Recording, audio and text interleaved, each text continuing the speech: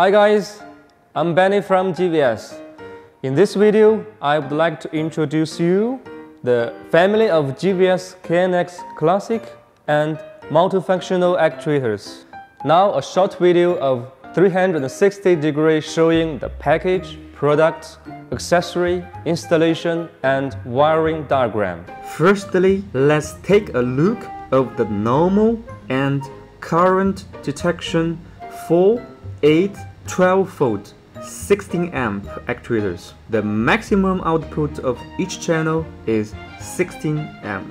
The main characteristics are manual operation available, time functions, on-off delay, sync control, preset wire 8-bit, 1-bit commands, logic operation and or XOR gate function, status response, forced operation and safety function, reaction to threshold functions, control of electrothermal valve drive, selection of preferred state after bus voltage failure and recovery, reversion of the outputs, staircase lighting functions with warning and adaptable staircase lighting time, current detecting for current detection models.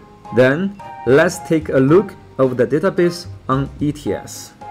In this section, I will show you all possible parameters, but I just emphasize some important ones. Okay, let's look at ETS. We can see the 4, 8 and 12 volt 60 amp. We use these three databases for each of them.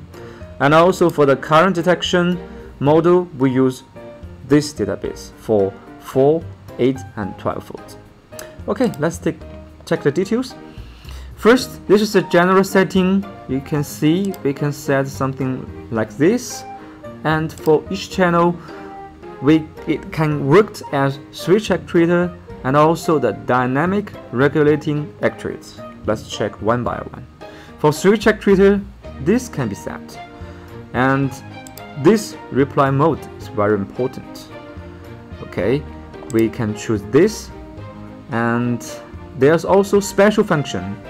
When we activate, we can see these special functions: time, preset, logic, scene, some threshold, safety and force.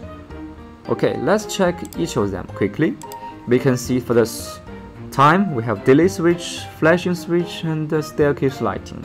For preset, we can also see this 2 presets. For the logic, we can see this input and the logics can be made. And for the sync control, this is also very important, and maximum 5 syncs can be assigned. For the threshold, like we can see, we can set like this. For the safety, we can see we can set it like this, and for the forced function, it will be like this. Okay, then let's check the dynamic regulating actuator. Okay, we can see we can set the parameters here, and also there's special function. When we activate it, we can see the functions of monitoring, forced operation, regular switch, safety operation. For monitoring, it can set like this. For forced operation, it can be set like this. For regular, we can set also like this. For safety, we can set like this. Okay, that's the full function for the normal 4, 8 and 12 volt switch actuator. Let's check the current detection module. The only difference here is that we can use one database, and also there's also can be set the total current.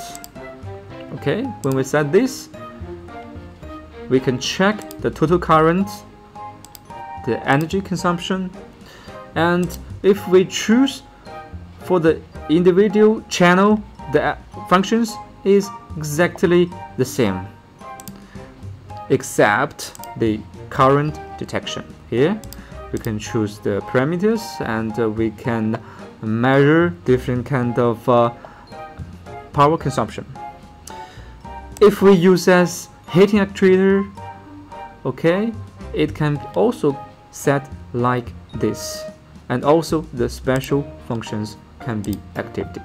For special function, we also have this 4, but we have one more, current. So let's check the current. We can see if this is the parameters for the current, and also we can activate some more parameters. Okay, that's all for the switch actuator 4, 8 and 12 volts, both normal and current detection. Thank you. Stay tuned.